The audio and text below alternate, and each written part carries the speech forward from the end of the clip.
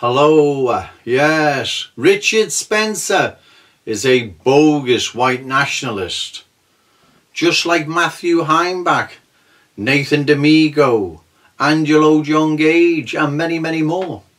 Remember Angelo John Gage and his videos? They'd be an hour or two long, spouting nonsense that didn't produce any results. I'll give you a few examples. Do you remember that one? You recruit 3 on Facebook and they recruit 3.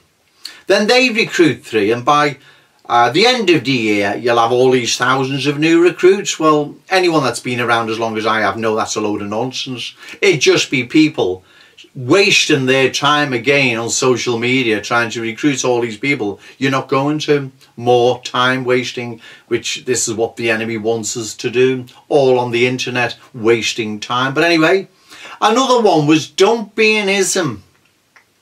Don't be a white American, be a Greek American, an Irish American, a Polish American, but don't belong to nothing. Again, it was advice that would produce no results. It was just nonsense. And he made many other similar videos spouting nonsense that would produce no results. And that was the purpose of it, was to just keep you there, achieving nothing. Now, yours truly got onto him. I could see right through him. And once I brought this to the attention of people, he pulled all his videos from YouTube. That's how scared he was, because I was onto him.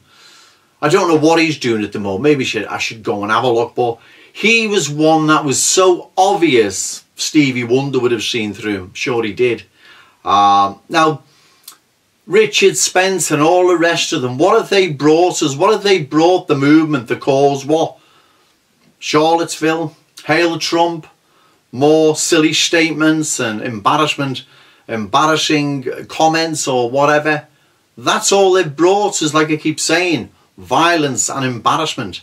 Also as well, their aim and the aim of Richard Spencer's controllers and the rest of them, the Southern Poverty Law Centre, that's who Richard Spencer and the rest of them swines all work for. The Southern Poverty Law Centre, which is probably an arm of the ADL if you ask me. But anyway, the aim also is to rub off on Trump, to associate Trump with all these weirdos, neo-Nazis and deviants and violent thugs. They haven't brought anything to the table that would help Trump, would help the white nationalist movement in America. Nothing. The complete opposite. Now, if I'm wrong, please show me. But I'm not wrong. Right? And our enemies are massively powerful, financed, organised. They have got agents and people that work for them, probably by the thousands, maybe the tens of thousands. I just don't know. We haven't. And we find it difficult and hard to believe so many can be spies that are in our movement. Well, I'm afraid they are. Richard Spencer being one of them. Angelo John Gage, another. Come right out of the Marines, like Nathan D'Amico, and right to the officers of the Southern Poverty Law Centre. How they get there, I don't know. The transition from the armed forces to the Southern Poverty Law Centre. Who's the intermediary? Well, I don't know. I just don't know. But that's where they came from. Angelo John Gage, Nathan D'Amico, many others. Straight into the officers of the Southern Poverty Law Centre. And then they start their disruption, right?